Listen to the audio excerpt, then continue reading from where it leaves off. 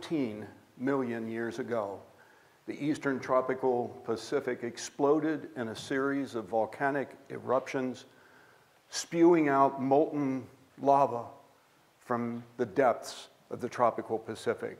From a depth of 10,000 feet, new islands were born. Islands that had never been connected to a continental landmass, truly oceanic.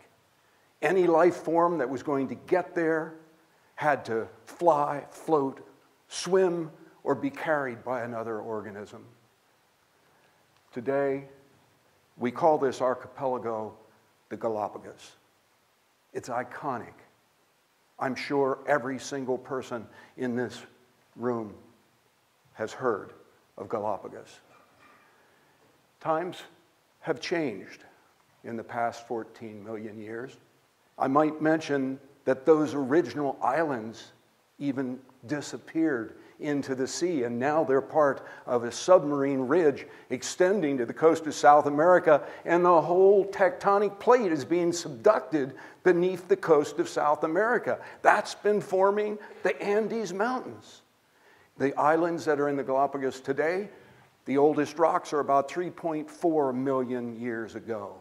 The archipelago is comprised of 14 major islands and 52 named isles and islets. They are a property of Ecuador. They're classified as a World Heritage Site. And today, the conservation community looks toward the Galapagos for their methodology in protecting the islands. It's not perfect, and I am privileged to travel there frequently, and sometimes we have American guests who are critical of the way the islands are being conserved, and I point out to them that we haven't done such a great job with Hawaii. And Galapagos has such potential. It has been known best perhaps for Charles Darwin's visit in 1835. My focus has been on life beneath the sea.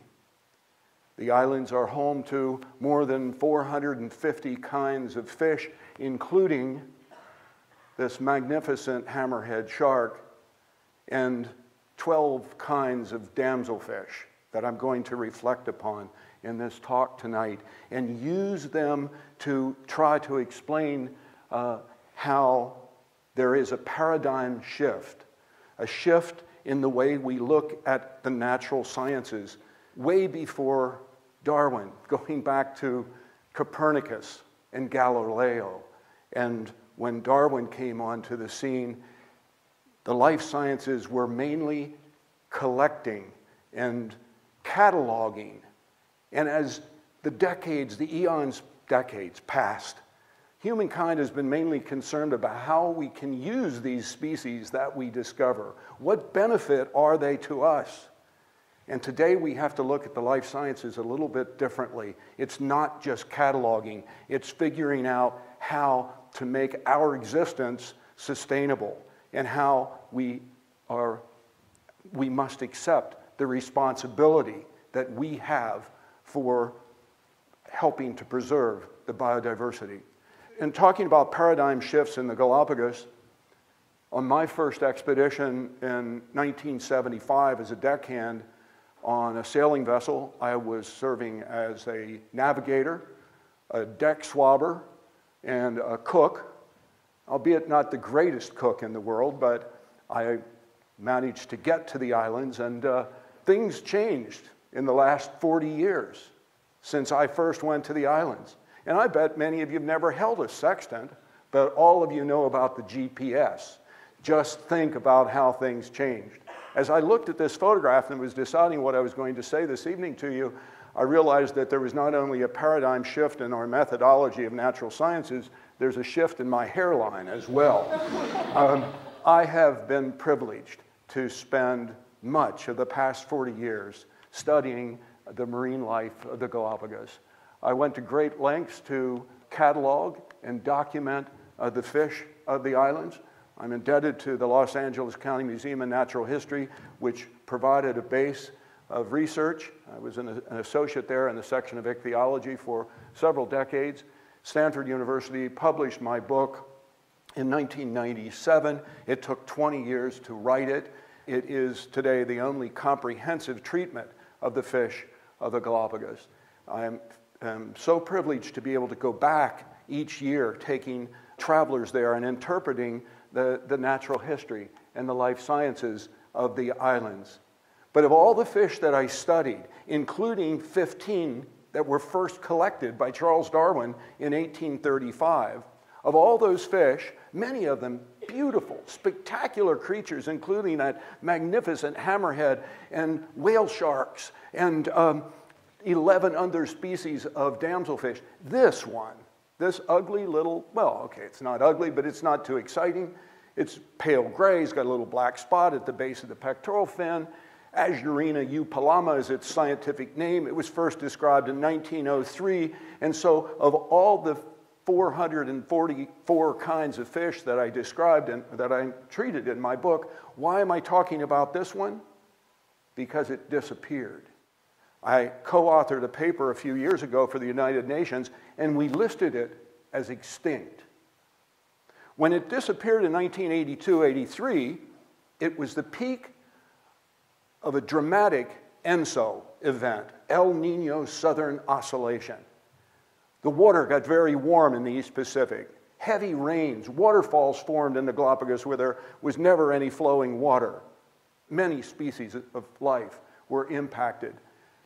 This fish declined greatly in number, and soon I couldn't find any of them anymore. I wasn't seeing any Azurina eupalama, the black spot chromis. And I began to wonder, why did it disappear? So I started looking at, what does this fish eat? It's a plankton feeder. It survived and evolved over thousands of years, tens of thousands of years. Because as I said earlier, the Galapagos are home to many endemic species, and this was one. So what caused the extinction? People don't eat this fish.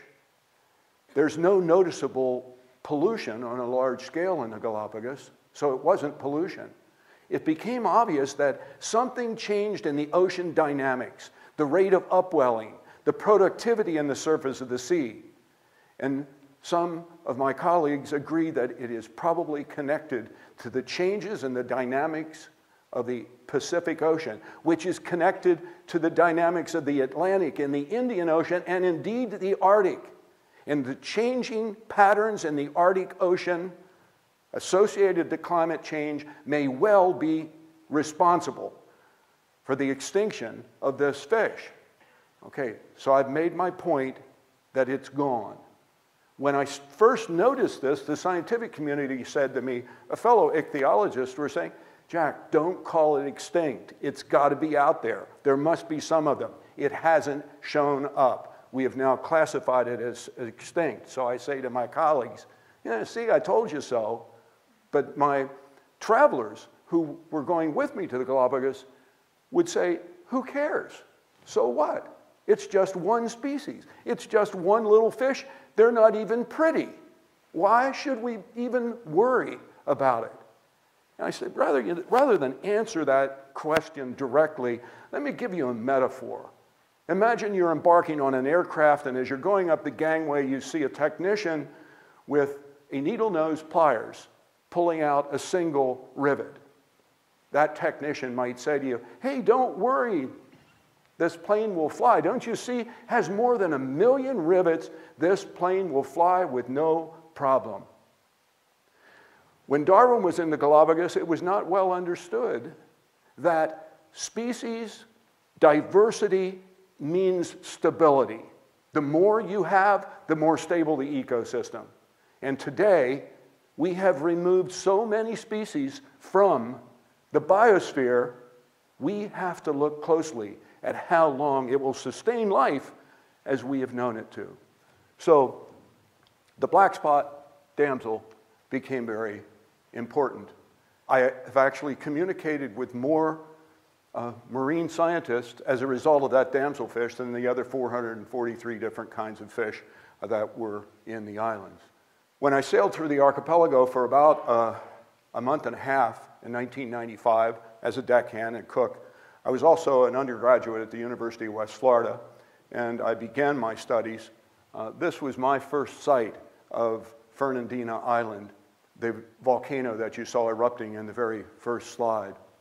When Darwin went to the islands in 1835, he was aboard a sailing vessel just twice as large as the Alcinol II, which was the boat I was on. And during his 5 weeks in the islands, he collected fish, 15 different kinds, all of them new to science in 1835. Remember, at that time in the history of biology, naturalists were collecting and gathering with the idea that we've got to learn what's out there. This fish was collected by Charles Darwin. It's now named after Charles Darwin. And I dare say my visit to the British Museum of Natural History to examine the 15 different kinds of fish that Darwin collected, one of the highlights was actually to be able to go behind the scenes into the section of ichthyology and examine fish like Semicossyphus darwinii, a beautiful wrasse. Now you look at that and say, well, that's not beautiful. Well, bear in mind that the crew members, or maybe Darwin himself, it's not documented, caught that fish, brought it onto the deck of the HMS Beagle, opened it up, salted it, and put it back together with some cotton, and now it's in the British Museum. Today, their numbers are greatly reduced. The wrasse that I referred to that's named after Darwin is in the lower right-hand corner. If we do not maintain more marine protected areas, shown in all these tiny little dots, which represent less than 2% of the world's ocean surface. If you take all of those tiny little dots, put them together, they equal the quadrant in yellow. The red is the only areas, the no-take zones, are the only areas that we cannot collect and remove things from the ocean. I suspect, I'm sure, that Charles Darwin looked at the moon. I wonder, however, if he could conceive at the time when we could look at planet Earth from the other side of the moon.